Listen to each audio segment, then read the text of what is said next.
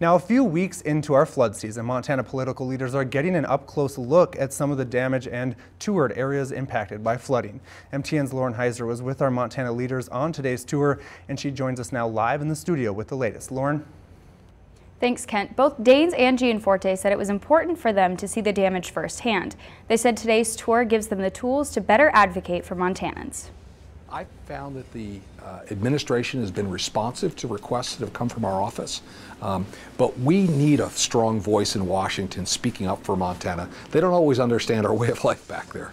They didn't understand with the fires last fall, and here we have to make sure we take this message of the potential disaster from flooding to make sure that we have the resources available.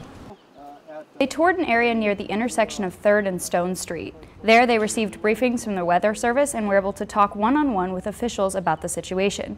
Daines said he was impressed by the work that Montanans have done in such a difficult time. Everybody puts politics aside for a moment. We all focused right now on protecting the structures, protecting families, protecting life, and just so proud to see Montana coming together, Missoula coming together here with 1,800 volunteers and over 100,000 sandbags.